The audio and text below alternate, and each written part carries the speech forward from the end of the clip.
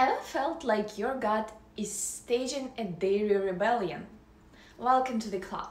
Most adults are indeed lactose intolerant. Here's the DNA twist. Most mammals and most people turn off the lactose gene after weaning. So lactose from milk hits your colon and cue bloating. But some humans carry a mutation, often in the MCM6 regulatory region, that keeps the lactase enzyme running into adulthood.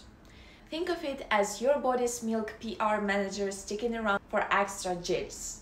This trait popped up around 5,000, 10,000 years ago with the dawn of dairy farming and spread fast in places like Northern Europe and parts of Africa. Why so many people hitting the lactose limits?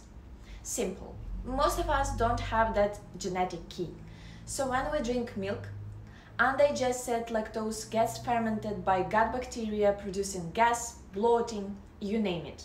But before you write off dairy forever, gut bacteria are clever. Regular, tiny doses of lactose can shift your gut microbiome toward friendlier fermenters that produce short-chain fatty acids instead of just air-filled farts.